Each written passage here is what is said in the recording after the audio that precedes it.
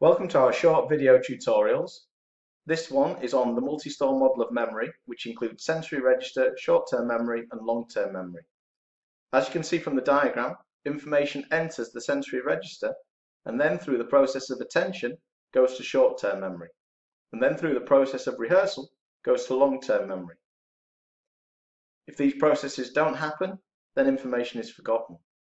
Therefore, the multi-store model of memory emphasizes the structure and processes of memory. This was first introduced in 1968 by Atkinson and Shiffrin. Okay, that's it for now. Make sure you answer the multiple choice questions, and if you have any questions, just send us a message on our Twitter page or Facebook page. Okay, thank you.